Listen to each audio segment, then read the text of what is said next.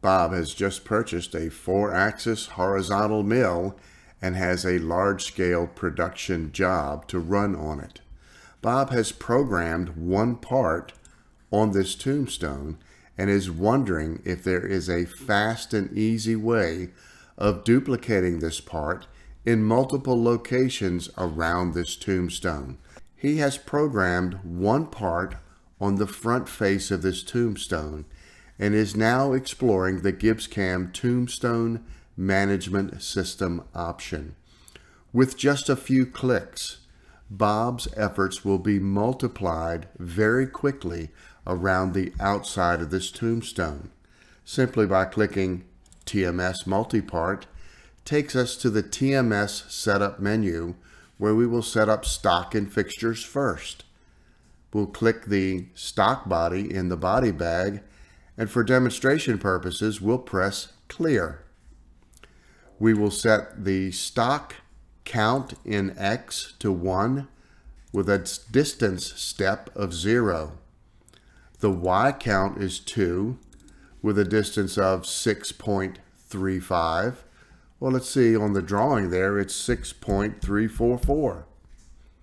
And on B, there are 4 parts at 90 degrees around B, and we press Set.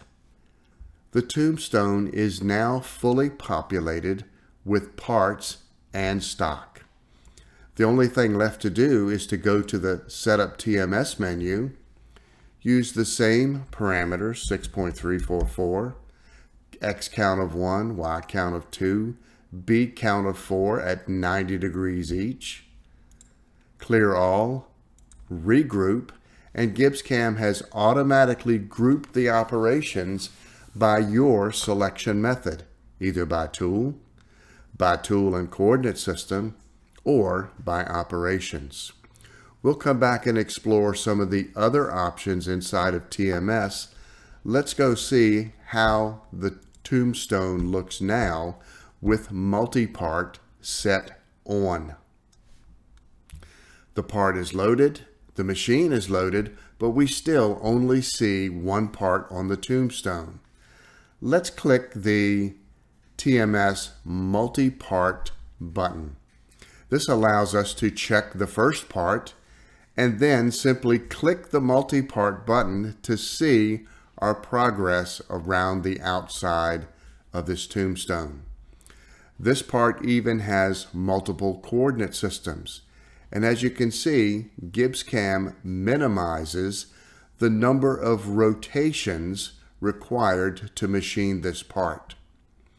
No matter whether this is 1 part, 100 part, or 1,000 parts, TMS can handle it with ease.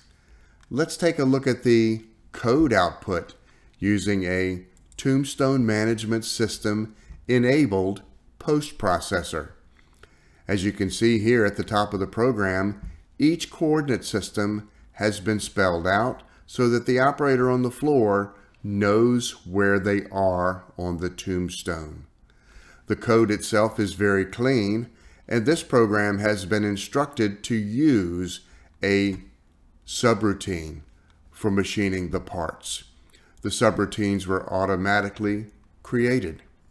Again, the code is neat and clean, optimized and ready to run. Let's go back and look at a few of the optimization buttons on the Tombstone Management screen. First, let's go to Info and let's see what type of info that we can get out of TMS before we even cut the first chip. By clicking this, we get a TMS report that says number of coordinate systems per part, number of parts on the tombstone, and the number of work fixture offsets. Each work fixture offset is listed here along with its coordinate system, its work fixture offset in your machine, and its B position and the number of ops at each location. Other information that is helpful for you and your operator are also spelled out in the TMS report, including the estimated machining time of all of the parts on the tombstone. Here in TMS, we also have control over multiple retract planes. We have in document control, we have control over the master clearance plane. We also have control over same B, same coordinate system, same B, new coordinate system, and also new B. We do have the ability to control work fixture offsets and subroutines using different options inside of TMS. The TMS option is a high value option with a very low cost and saves you, the programmer, and you, the shop owner, many hours of programming time. We want you to keep your spindle turning as much as possible. If you would like to see this option demonstrated on your machine with your parts, please contact CAMCO.